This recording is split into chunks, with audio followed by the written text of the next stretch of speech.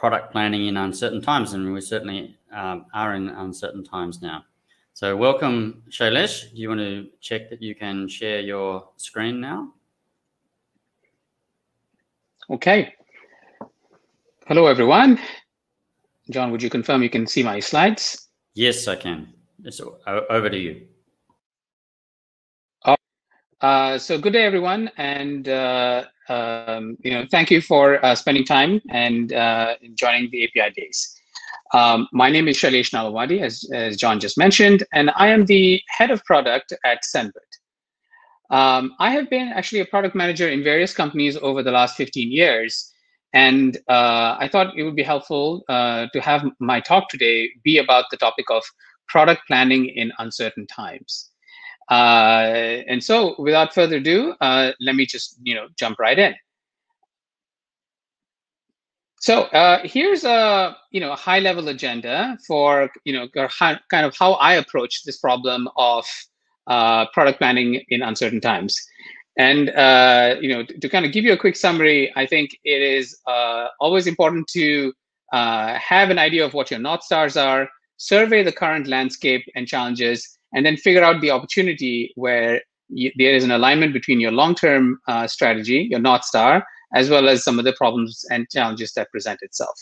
So what I'd like to do is walk through an example with Sendbird in mind and really describe, what is Sendbird's mission, what are the challenges and opportunities, who are our customers, what are our challenges and opportunities, and how we went about, adjusting our product roadmap in these times. So let me just jump right in and talk a little bit about Sendbird. So at Sendbird, we believe that our mission is to help businesses build digital connections with their users through rich interactive chat, voice, and video functionality that is embedded in their application or in their website, as well as a mobile-first support system that allows our customers to manage interactions with their end users.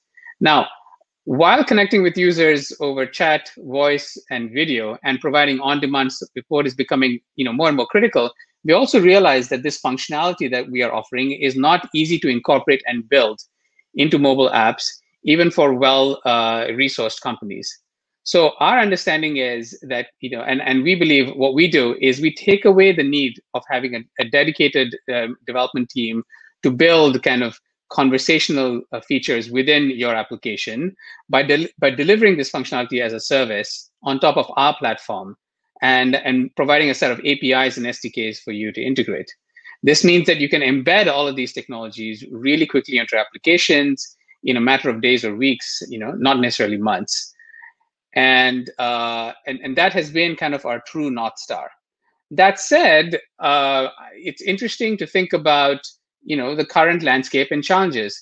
Every good product manager should always be looking around to spot, in technology and in the broader society to understand what are the trends that are going to impact his or her business. Now, keep in mind that at Sendbird, our customers are actually businesses that cater to end users. So our customers are B2C, and so which means that it is important for us to not only understand what our customers are doing, but also to think about emerging trends that are coming through in the B2C, in the world of our end consumers. So with that in mind, let's talk about what's going on. Now, as we assess the landscape, it is important for us as PMs in Sendbird to note the long-term trends that have not changed actually over the last few years. For example, more and more interactions and transactions are happening online. And this shift has only continued to happen over the last few years. While e-commerce and online communities, online gaming and app-based ride-sharing were already pretty widespread, new industries like healthcare, education, and entertainment have also embraced virtual interactions on an app or on a website as an important way to communicate with their end users. Now, it's basically safe to say that every modern business needs a digital interaction strategy to connect with their end users or to connect with their users together. And in the last 5 years, the trend has been not just chat, but it's also voice calling and also video calling. Basically, our consumers want real-time access to each other or to the company that they're interacting with. But what has changed? And in fact, the biggest, most important thing to happen to all of us, especially in the last 12 months, has been COVID-19 and kind of the impact that it has had on our daily routines and our ability to socialize. I live in the United States, and for the last 12 months, all of us have had to restrict our movements and our social activities. And we've observed that as people are asked to shelter in place, they start to miss out on kind of social activities. And it's not just hanging out with our close friends, but also the casual interactions that you have, such as chatting with storekeepers while buying groceries, or chatting with the bus driver on your way to work, or chatting with the admin staff in your office, during the daytime. Now, while we can always call our closest friends, these casual social connections that I described are completely cut off. And so increasingly what we found is if end users are turning to their brands and their communities to fill in the gaps for some of these casual connections.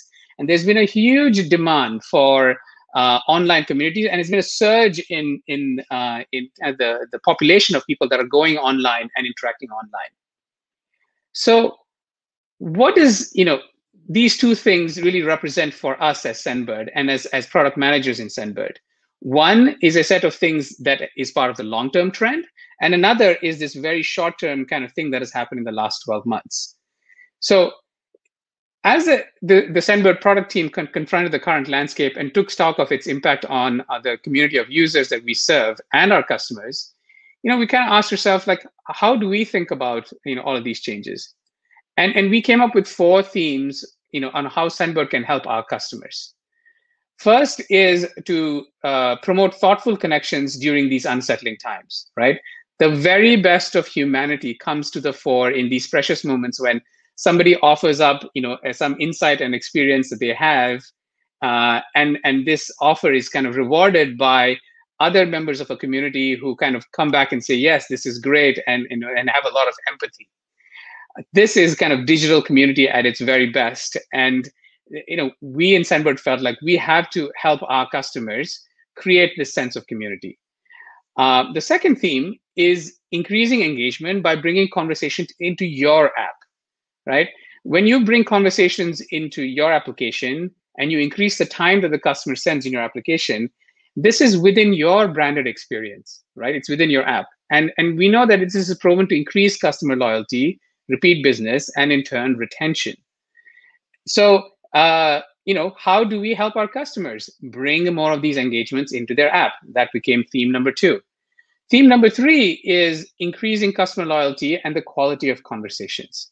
Now, there's been a lot of discussions online about how some forums have become a breeding ground for disinformation and hate speech. It's very important for brands to and apps to guard against this, right? It would be kind of a disaster if the forum on your app is associated with objectionable content. So another theme that we settled on is how do we help our customers foster good quality conversations? And the last one, and this is kind of an evergreen thing, is how do we provide more insights and behavioral data to our customers so that they can improve the quality of the conversations, so that our customers can make good decisions about how to invest in conversations and how to foster great user engagement and community, right? So 4 themes that came about as a result of understanding the trends that are going on. Now, it's worth pointing out that what has always been true is building conversational experiences within your app is hard, right? That has not changed. There is high expectations from our end users because they are benchmarking against the experience that they get in the leading messaging apps. There's an expectation of reliability and security, right? No matter whether you are on a 2G network in Indonesia or you're on a fast 4G network in Japan, you want and expect things to work instantaneously. And I think the last thing that's worth pointing out is, regardless of which platform your end users are on, they expect these things to work for them seamlessly. So whether it's iOS, Android, mobile web, desktop web, there's an expectation that it just works, right? And that has not changed. So keeping all of this in mind, here's an example of some of the features that we released in response to these trends and these themes, right? And I'm just going to give you a quick smattering of what we've released just as an example, right? Feature one, how creating scalable communities via supergroups. So this is just a particular feature that we released because supergroups enables admins to set up groups of up to 20,000 users into a private channel. And this is significantly higher than the previous limit that we used to have of like a couple of hundred per channel. And our customers wanted this, and they want their users to engage with one another in real-time chat, like they do with their friends and their families in a modern message application, but they want to do it at the scale of thousands of users. And because there was so much demand and expectation from users, this felt like a very natural thing and a very welcome thing from our customers. The second thing that we focused a lot on, no surprise, is moderation, right? Because the quality of the conversations really mattered. We wanted to give our customers the ability to make sure that the conversations that are happening in their application were consistent with their brand. And so we created tools to help with moderation, both in terms of automated tools, as well as manual tools for human moderators to go in and manage the messages that they wanted to block. And the third thing that we released in the last 12 months is this thing called UI Kit. And Sendbird UI Kit is basically a set of rich pre-built UI components that you can use to quickly create a modern conversational experience in your app in just under 10 minutes. Yes, that's right. It's just under 10 minutes. And from the overall theme to individual styles such as colors and fonts and UI components, everything can be customized into a full featured experience with minimum development experience. Why is this important? Because this UI Kit gave our customers the ability to quickly experiment with new features, without having to worry about, like spending a lot of time in development.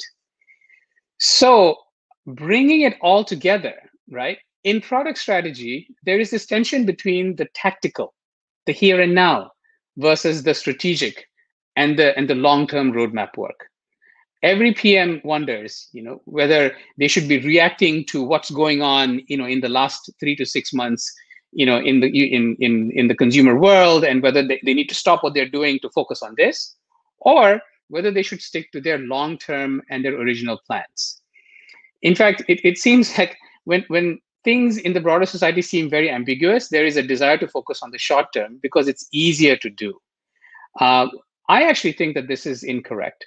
That especially when things are uncertain, it is helpful as a company to reaffirm kind of what is the North Star for your product and for your brand.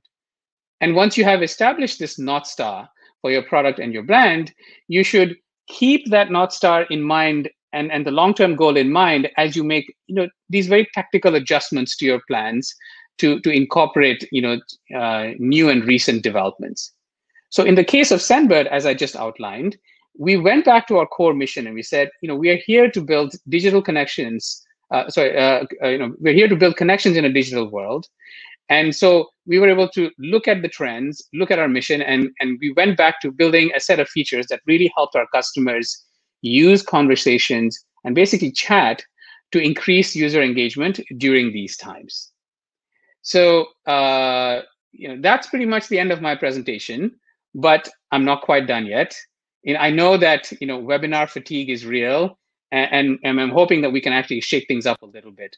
Now at Sendbird, we believe that some of our best learning comes from great conversations. So we'd like to invite you and your colleagues, in fact, to join our Code Cafe series, which is a series of deep dives and walkthroughs built for developers, where we discuss some of these long-term trends and also kind of show you kind of technical tips on how to get through that. The content is obviously geared towards developers who are interested in building in-app chat, voice, and video. But however, anyone is welcome to join. And please scan the QR code that you see there to find out more. So with that, I'm actually done with my presentation, and I'll turn it over to John for the Q&A piece. Yeah. So Shailesh, thanks very much for that overview of how Sendbird has approached your product planning.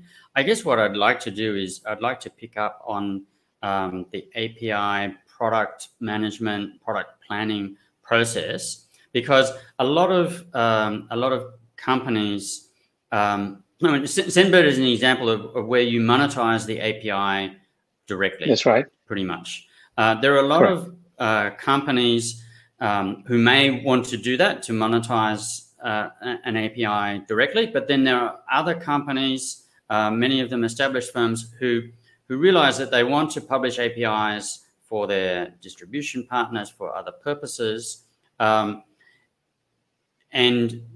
their core business isn't actually publishing APIs. It's their core business is something else. So what I'd like to pick up on is just a discussion about the API product management or product planning process, because I mean, you pointed to some of the things that you at Sendbird do. You're thinking through what your customers actually need and what are their pain points. But I guess what I'd like to understand is, well, how you find that out to begin with, and thinking through a company that has some data that they might want to offer as a product, or they have an existing service and they feel, well, okay, I can expand on my reach by exposing an API so that other people can piggyback off that or build on top of that. So yeah, what is the sort of how do you find out where what your customers need, what their pain points are, and then sort of prioritize what you as a company can do, because it obviously has to work to your core strengths, and when do you decide what you can't solve for customers, what they or someone else needs to address, and how you prioritize, and how you draw up that prioritization list so that you can actually build something that people are going to use. Sure. There were a lot of questions there, so let me see if I can unpack them, one at a time.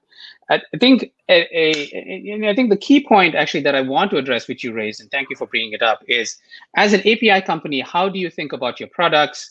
How do you think about your customers, and how do you thoughtfully design APIs to address the needs of your customers? Especially if you are in the business of offering APIs, you're basically part of what's called the build versus buy discussion. If you're offering an API, it's because you're saying, I can help, I can offer this to you so you can buy it, but where you, the customer, can buy this service from me, rather than building it yourself on your own and incurring your own engineering resources. And that's what an API company does. It says, don't build it yourself, use my API to kind of, get there faster. And that's actually a very important and key point, build versus buy. That's the thing that your customers you're thinking about. And as an API company, your value proposition is, if you partner with me, Miss Customer, you can build it, by buying it from us, you can get to your experience faster. And in the end, it's cheaper than you building it yourself. And which means for you to be able to confidently make that statement, you have to know what is the experience that your customer is trying to build, who are their customers, and how is your customer approaching their end user. So it's kind of a three-party game, if you will, where you have to think not just about your customer, but your customer's customer. Now, in the case of Sendbird, we are actually very fortunate to have as our customers some really amazing mobile applications that already are operating at large scale. So we are actually privileged because these apps come to us and say, these are our problems. Hey, we started using your chat, we got to 10,000 users in a certain group, and we started to notice these problems. And we are noticing that our usage is really exploding. So can you help us? So again, we're kind of fortunate because they come to us and they tell us these things. But I think it never hurts to say, listen carefully to what your customers are saying and how they are describing their business. So two key points one is, of course, listen to what they're saying and think about it from your customer's shoes of a build versus buy decision. Yeah, so that's an interesting point, that your customers come to you. I think you're a little modest there, because I think in order for customers to feel that they can share some problems, they wouldn't bother unless they felt that you would address that problem for them. So I think there's probably a step before your customers coming to you and saying, hey, we've got these problems. There's probably something that you've done to reach out to them to say, hey, you know, we're innovative and we're agile and we're receptive to your needs. And how do you establish that so that the customers do actually share with you the sorts of things that you could do to improve your product? Yeah, so fair point. I think, you know, how do you create empathy? So I said your customers say like, okay, Sendbird is a company that understands our problems, and you know that creating that empathy is pretty important. We do that by actually publishing a lot of opinion pieces and blogs and articles and contents. We put it out there on our website. We join forums such as this one. We share our experience in building products and some of the things that we've learned. And we create awareness among the community of our customers that we feel their problems, that we are articulating the things that they are also thinking about. And that has been the way, you know, through our marketing message, through our blogs and our how-tos and our code cafes, where we don't just try to sell them on, hey, here's an API to do this, but we describe with them the problems that we think that they are facing and how these APIs that we've created, you know, could help them. And then we sit back and listen, like, do you agree? Like, how do you think about this? So it is really a dialogue. Unfortunately, there's no secret sauce there. It is sitting there and listening to customers and showing that, you know, you empathize with the problems that they have. Thanks. That's a great insight. I guess when people are thinking about, yeah, I built these APIs internally, we're using them internally, maybe we can externalize them. Even if you want to share APIs across your organization, if they've been built by one team, just because they've been built inside a company doesn't mean that everyone inside the company knows what they do, knows that they exist, knows how useful it would be, how it would simplify things if they used another service rather than build their own. So I think these are all useful points for people to think about when they may not think of their core business as building APIs or exposing a product through an API, but this is as they approach, as they realize, hey, I've got an asset, I've got a service, I've got a product that I can share. The mechanism for doing it, APIs are a great mechanism, but I have to think through. I have to find the people who are going to use it and who their users and customers are. So that's if I can add one thing, every great developer API company or developer API service starts with a set of developers building something to solve a problem for themselves, and then noticing that actually there are others of their peers that have the same problem. And they're like, I've already done this work to solve this problem for myself. I wonder if I can package it and offer it, you know, to somebody else so that they don't have to reinvent the wheel, right? That's the genesis of almost every API, because developers are like that. We solve the problem once and we think, I wonder if this can be generalized. And, you know, I mean, I don't have time to go into this, but that was also the founding story of Sendbird. We had built, you know, chat as part of some other service that we had originally conceived of. And then we realized when people started coming to us and saying, that's really amazing that you built that. Can I use just that piece? That was the spark that said, perhaps we're onto something. And so I suspect that is the story for pretty much every API company, you know, at the very beginning. Great. Thanks very much for sharing that with us, Shailesh. So thank you. And actually that's a great lead-in because you just described how companies evolve from solving their own problems first, and that's our very next speakers are an example of exactly that. So thanks very much, Shailesh. My pleasure.